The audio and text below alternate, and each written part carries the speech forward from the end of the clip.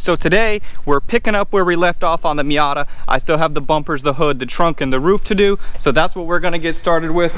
As you can see right here, I got the bumper, front bumpers over there, trunk, hood, everything's good to go. And then we're gonna start laying out the design for the roof.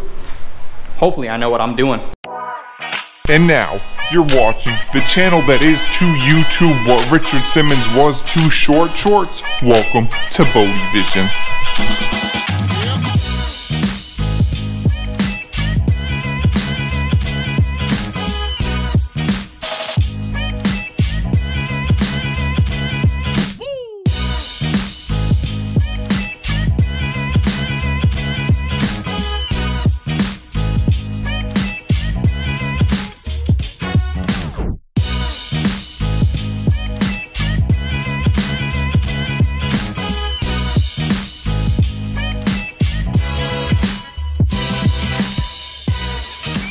Hey, so what is up and welcome. Thank you so much for joining me on another Miata video. I really appreciate you tuning in, checking out, subscribing, doing all that stuff. You know, I really appreciate that. So I got the hood hanging up, the trunk hanging up. I like to hang them up so that way I can get the front side and also get the back side, same bang, one hit, got it all, get that all done. And also, before you guys start typing away with your little comments, these, I wanted to take them off, but they're glued on there nice and strong. You know why? Because it's a race car, boy. So what I did as soon as I got here, because I knew I wanted to kind of start messing with the design, I primed the roof and then I got it outside. So it's just sitting right here, drying in the sun.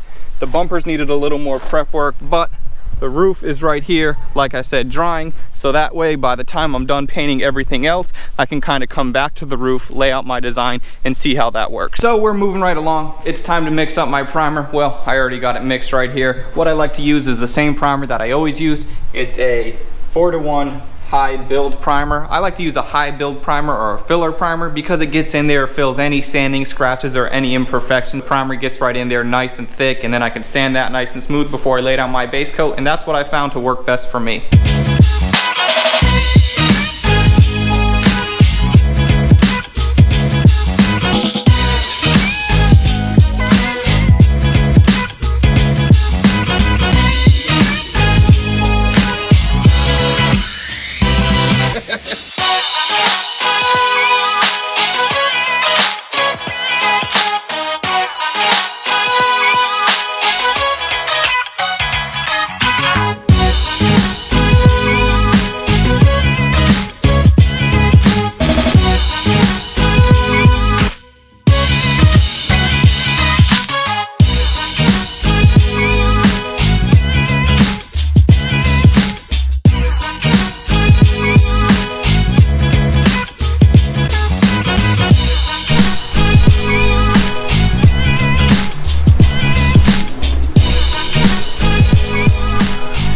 So what can I say? The primer came out pretty solid. You gotta understand when you're using a filler primer like this, it's gonna be thick, it's gonna be kind of nasty, but that's why we sand the primer when we're done with it, to get rid of all of those imperfections before we lay down that base coat.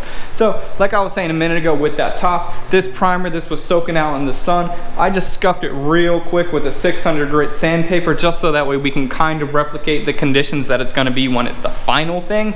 So it's not perfect, but like I said, this is just kind of a mock-up. So the idea is we're gonna stretch this lace and this material over the roof, and then I'm gonna paint that black, and then all of the negative space is gonna be black, and then all of the flowers and floral and all those nice designs are gonna be whatever color is underneath. It's obviously not gonna be primer in the end, but like I said, this is just a test panel to see if I know what I'm doing.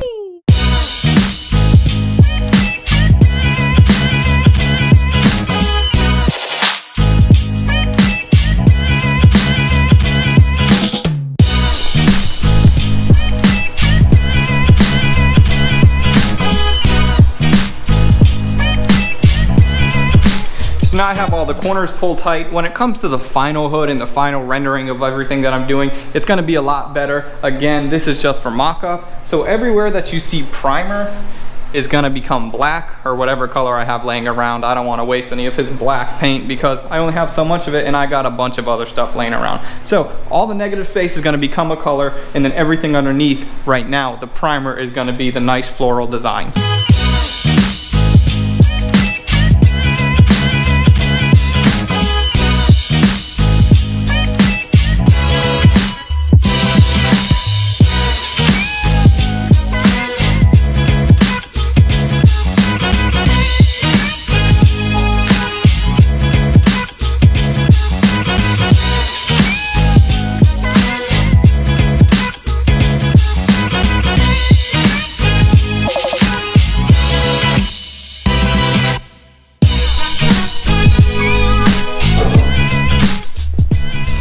So I just ended up using some blue paint because that's what I had laying around, and like I said, I don't want to be wasting product that I need. That was just laying around, so it worked out really nice. So as you can tell, I don't know if the camera's picking it up, but this side I did a lot lighter.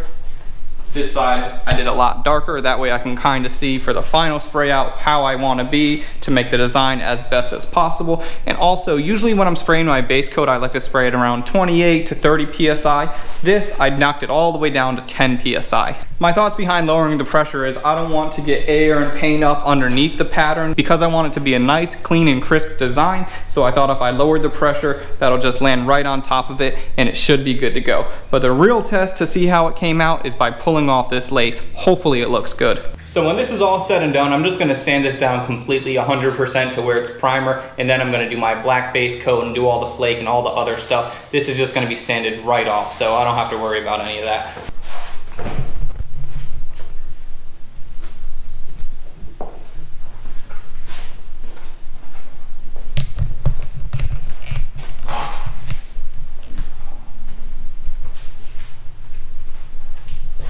Man, I don't know about you guys, but I think that looks pretty good. And for the final spray, it's gonna be completely different. There's gonna be flake in the mix, there's gonna be black, shadows, blending, shading. This is so drastic because it just goes from the primer to the blue. The final one is gonna be a lot more subtle, and I think it's gonna look a lot better. The main idea behind doing this was to just, again, get an idea of if I can even spread out the lace. I think it looks really good. So now that it's been a little while, it's nice and dry, it's ready to go. I'm just gonna get this sanded right off so that way I can start to do my black base coat and everything else I'm gonna sand. What I'm gonna sand it with is this 600 grit sandpaper right on the DA. That'll knock all the high spots down and any dry spray that's on there and get it nice and smooth to lay the base coat right on top of it.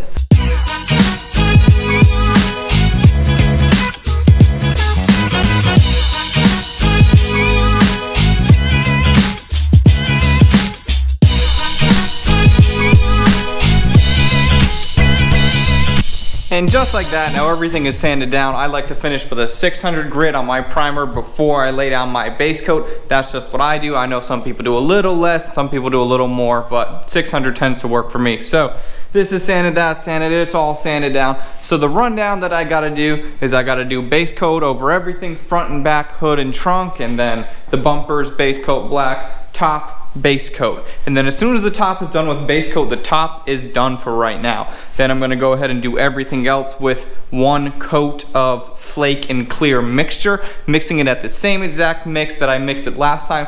That's why I measured everything out. That's why we keep track, so that way it's gonna turn out the exact same way. And then I'm gonna do 2 more coats of clear coat on top of that, and those 2 coats are gonna be just clear coat. That way I don't have any flakes rising to the top, making it real rough and textured. That's what I do.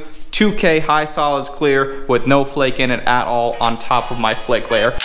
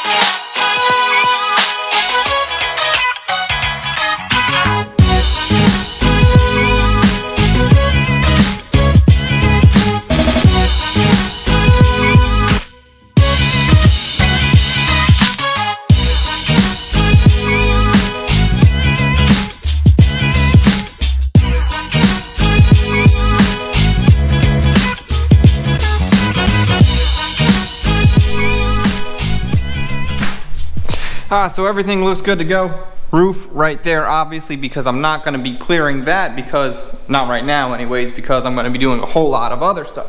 But everything else turned out really nicely. I mean, check it out.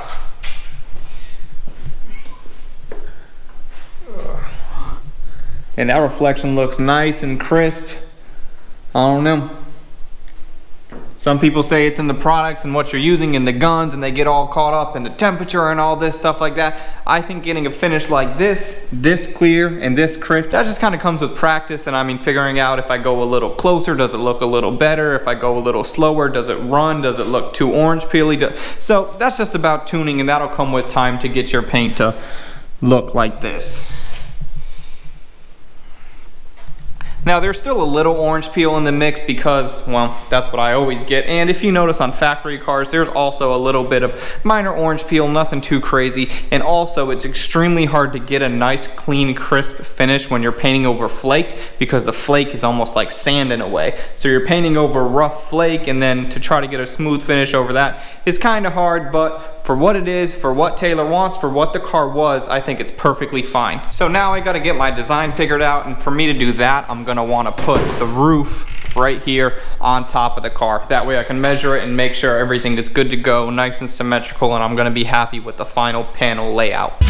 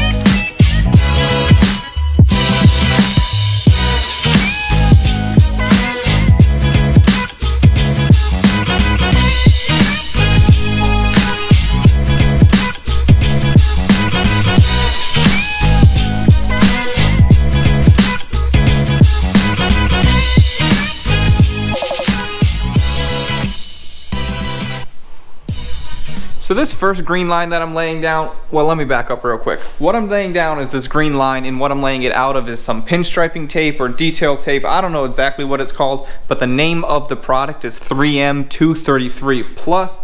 Super thin, super nice. I found this to be the best type of tape to work with. I've worked with a vinyl in the past. I don't like vinyl as much because it stretches. This is real nice, and you can get those nice, tight, 90 degrees. Works real well, so that's what I use. So this green line right here, the way that I laid it down is I put this blue tape here, and this blue tape was just kind of a guide for me, so that way I can make sure the tape was put down real nice and real consistent. So this outer green line is going to be the very, very far edge of the panel that I'm doing up top. There's going to be nothing past this edge, and I'm still going to do another green line to the inside of this green line after I do the whole thing up top in flake. So this is a pretty long process, but this is the first step. Now what I got to do is mask off everything else and lay down my base for the panel, which is going to be real heavy silver flake with a little bit of gold flake in the mix, and that silver flake is going to complement the engine bay real nicely. So now I got it masked off a little more tightly. See, as you can see, the green. And then the corners are real nice, and I don't know if you can see this heavy difference kind of right here. The reason why you can see that is because I did 2 coats of base coat on everything else, but then I figured it wasn't worth doing 2 coats of base up top because the black base is going to be so much underneath the flake that it's just going to be buried. But I still wanted the base to be black because that's the effect that I'm going for. So the next thing to do would be to get the hard top over there, so that way I can start spraying it out. Now I would do that today, but I cannot because the hood and the trunk is still hanging up in the other room, and they're not dry enough for me to move them, so I'm just going to have to wait on it. So this is going to be a good time to end this video off, and I'll just pick up where we left off in the next video. So man, we're coming to the end of this Miata. I mean, I don't got really much left to do. The roof is going to be real cool. You'll see the whole process when we get there. So thank you guys so much for watching. Like this video, comment, subscribe. I'll see you on the next one. You know what it is, YouTube. I'm out.